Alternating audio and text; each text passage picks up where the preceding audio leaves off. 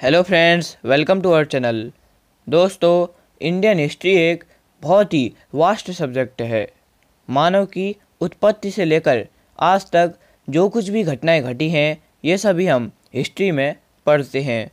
इसलिए इसका इतना ह्यूज होने के कारण इंडियन हिस्ट्री को 3 पार्ट में डिवाइड किया जाता है।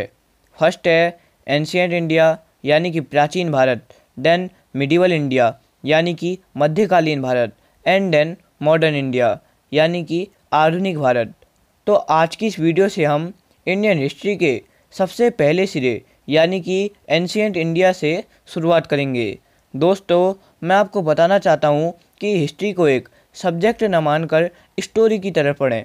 ऐसा करने से आपको फैक्ट याद करने में कोई डिफ़िकल्टी नहीं होगी, और जब आप रिवीजन करेंगे तो आपको ज़्यादा से ज़्यादा बातें अपने आप याद आने लगेंगी।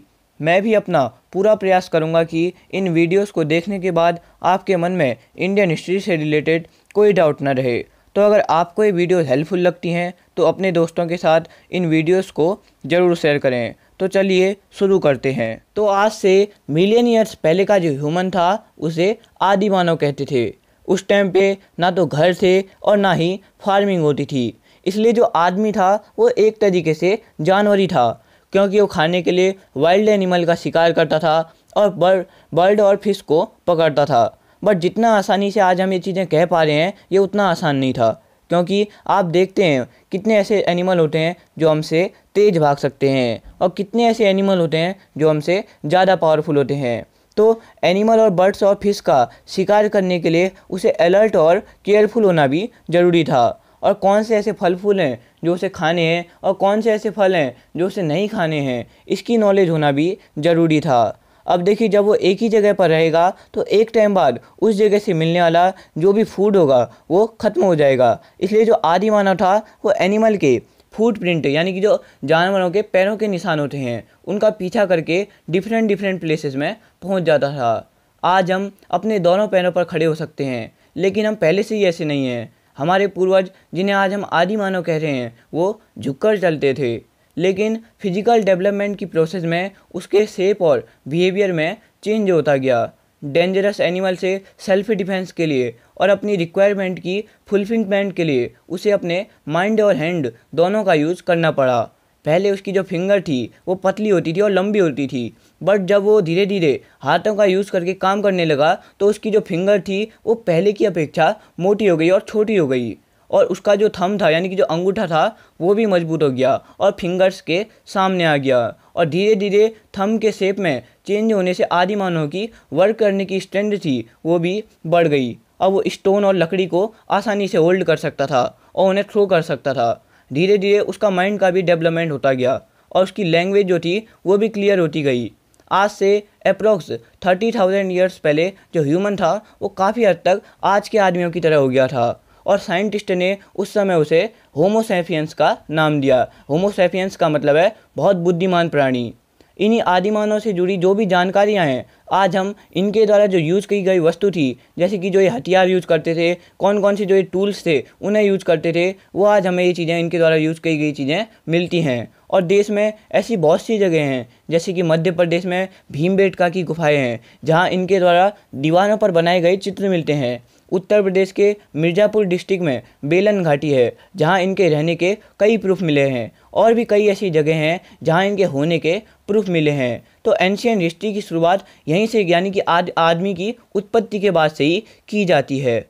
एंशिएंट इंडियन हिस्ट्री को सोर्सेस की डाइवर्सिटी के बेस पर 3 फेस में क्लासिफाइड किया जाता है, यानी कि डिफरेंट टाइप के सोर्सेज जैसे कि औजार हैं यानी कि टूल हैं, स्क्रिप्ट है, भाषा है आदि के बेस पर जो एंशिएंट इंडियन हिस्ट्री है इसे 3 फेज में डिवाइड किया है। जो फर्स्ट फेज है वो है प्री हिस्टोरिक फेज यानी कि प्रागैतिहासिक काल।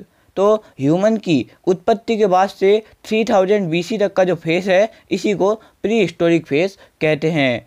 BC का मतलब है बिफोर क्राइस्ट यानी कि ईसा पूर्व, और ईसा पूर्व का मतलब होता है ईसा मसीह के जन्म से जो पहले का समय है उसी को BC से दर्शाया जाता है। और आजकल बहुत सी जगहों में BC की जगह पर BCE यानी कि बिफोर कॉमन एरा का भी प्रयोग किया जाता है। अब देखिए, जो ये प्री हिस्टोरिक फेस है, इस फेस में जो ह्यूमन था वो लिखने की कला से अनफेमिलियर था, यानी कि उसे लिखना नहीं आता था। इसी कारण जो इस फेस का ह्यूमन था, इसकी लाइफ की जानकारी का कोई लिखित प्रमाण नहीं मिला है। बट इस फेस की जो जानकारी है उसका जो केवल एक सोर्स है वो है इस फेस के जो ह्यूमन थे उनके द्वारा जो यूज की गई वस्तु थी, वही इस फेस के जो ह्यूमन है उनकी लाइफ का सोर्स है। और इंडियन जो प्री हिस्टोरिक फेस है, इसको इनॉग्रेट करने का जो क्रेडिट है वो डॉक्टर प्राइमरोज को जाता है, क्योंकि 1842 में कर्नाटक के रायचूर डिस्ट्रिक्ट के लुंगसुगुर नाम की एक जगह में इन्होंने प्री हिस्टोरिक टूल्स की खोज की थी। तो जो अगला फेस है वो है प्रोटोहिस्टोरिक फेज, यानी कि आद्य ऐतिहासिक काल। तो 3000 BC से लेकर 600 BC तक का जो फेस है उसी को प्रोटोहिस्टोरिक फेस कहते हैं। इस फेस में जो ह्यूमन था वो स्क्रिप्ट यानी कि लिपि का मतलब होता है लिखने का तरीका, उससे तो फैमिलियर था, यानी कि उसे लिखने का तरीका आता था, लेकिन उसके द्वारा जो भी लिपि लिखी गई थी वो आज तक पढ़ी नहीं जा सकी है। देखिए, आपने पढ़ा होगा इंडस वैली सिविलाइजेशन के बारे में, तो आपने इंडस वैली सिविलाइजेशन का जो कालक्रम था उसके बारे में भी पता होगा आपको। और इंडस वैली सिविलाइजेशन का जो कालक्रम था वो 2600 BC से लेके 1900 BC तक था। इसीलिए जो सिंधु घाटी सभ्यता है वो भी प्रोटो हिस्टोरिक फेस में आती है। तो जो अगला फेस है वो है हिस्टोरिक फेस, यानी कि ऐतिहासिक काल।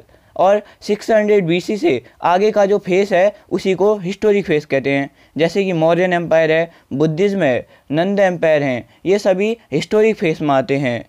इस फेज में जो ह्यूमन था वो स्क्रिप्ट यानी कि लिपि से तो फैमिलियर था, और जो इसके द्वारा लिपि लिखी गई थी वो आज पढ़ी भी जा चुकी है। अब देखिए, अभी हमने सबसे पहले प्री हिस्टोरिक फेस की बात की थी। तो प्री हिस्टोरिक फेस का जो काल था वो मानव की उत्पत्ति से लेकर 3000 BC तक का था। इसी कारण इस इतने बड़े फेस की शुरुआत स्टोन एज से की जाती है। तो आज की इस वीडियो में मैंने आपको एंशिएंट इंडियन हिस्ट्री के 3 फेसेस के बारे में बताया, और अगली वीडियो में मैं आपको स्टोन एज के बारे में बताऊंगा।